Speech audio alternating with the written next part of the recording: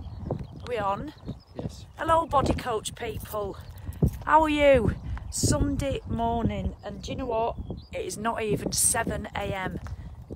Imagine that, and I live half an hour away from here, but just glorious. Up a place called Nicky Nook. Just amazing views. It's just, you know, alright, you know. So, all I was wanting to say, I've not done a workout this weekend, not an official Joe one, because I did Monday to Friday. I did all 5 cycle 3 workouts, and I'm just loving them. So I'm going to start again on Monday, and that's how I'm going to do it, Monday to Friday, and then Saturday, Sunday. But I did a 7-mile Nordic yesterday. I love Nordic walking with my poles. Fabulous it is. Great upper body workout. And we're doing about 6 miles this morning. And yeah, it's early, but I was tired this morning, and I'd planned to get up at 5:30, and the alarm went off. I'm just following on from what I said yesterday, and I thought, oh, should I stay in? But do you know what? I tell myself something, and it's a top tip. You've got a choice that you make right then. But it's a choice that you make. Do you do the workout? It's a choice like, do you have the ice cream? A choice like, do you stick to the plan? They're all choices that only you can make, and you've got to be happy with your choices. And really, there's no right or wrong, I don't think. It's what you're going to be happy with, and how quickly you want your results. So my choice this morning, the first choice of the day, is always do a get up, or do a press that snooze button and go back to sleep, or do I not even set it in the first place? Do I make the choice last night? Now look what I've experienced. I mean, it's a bit hazy now, but it was beautiful before, and it still is. It's not even 7 o'clock, and we're halfway around this walk.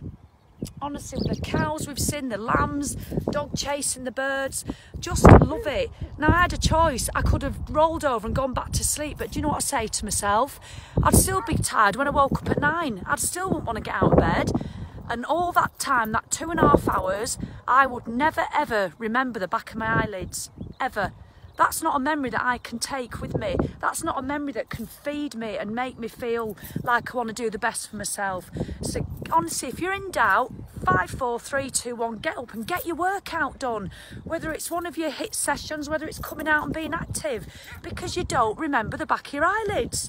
I tell you, it's just common sense. Look like that. Hey, now my back's a bit dodgy today. I think sometimes the high knees, oh, we've got some runners coming. I'm going to attempt to get up here. I've done it before. But when you're approaching 50 with a knackered back, it's not done in a game fashion. So I've got the ladder if you need it. Right then. You've just got to stay with it and keep being active.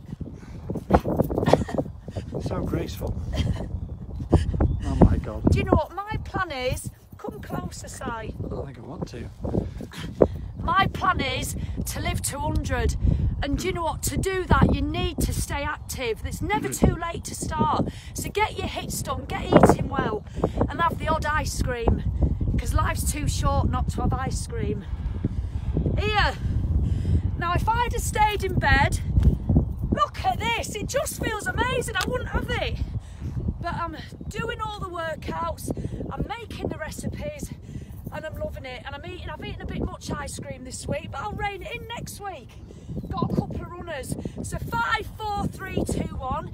Get out of bed, get your workout done, and have a great day. All right. I know I'll be getting on your tits, but I'm really sorry. Have a lovely day. How am I going to get down, Si? You're not.